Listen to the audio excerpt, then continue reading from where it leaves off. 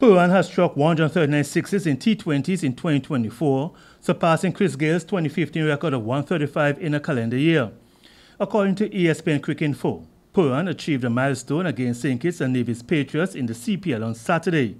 The Trinidadian did so when he hit the sixth of his 9 maximums on the way to a 43-ball 97.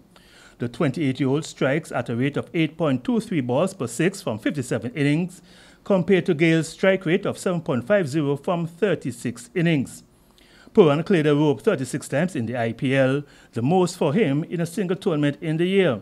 In addition, the left-hander hammered with 31 in ILT20 and 19 in the 100, while 34 came in T20 internationals, including 17 at the T20 World Cup. Pooran's career total of 551 sixes in T20s is the 4th highest in the format. The top 3 positions also belong to West Indian batters, with Gayle, Karen Pollard and Andre Russell leading the way. Rayne, ABS Sports.